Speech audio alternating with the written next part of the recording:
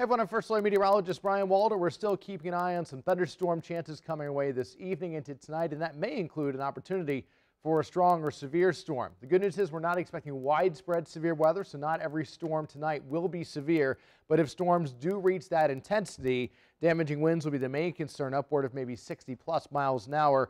Can't rule out some gusts as high as maybe 65 or 70. Large hail to the size of quarters. There's a limited but a non-zero tornado threat, so we do want to keep a close eye on these storms as they approach us.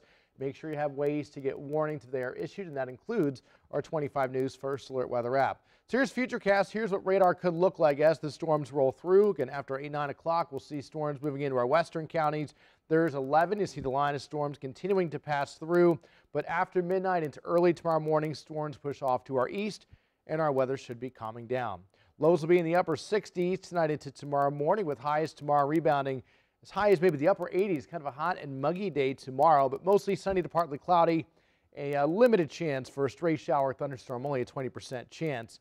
And then a little more comfortable by the weekend into early next week with high temperatures in the low 80s. And actually, that's where we stay for most of our 10-day forecast. But we're back this evening with the latest look at that possible severe weather, including live Doppler radar and that full 10-day forecast. Again, those details on 25 News this evening. And don't forget, you can get your weather anytime on our 25 News First Alert weather app.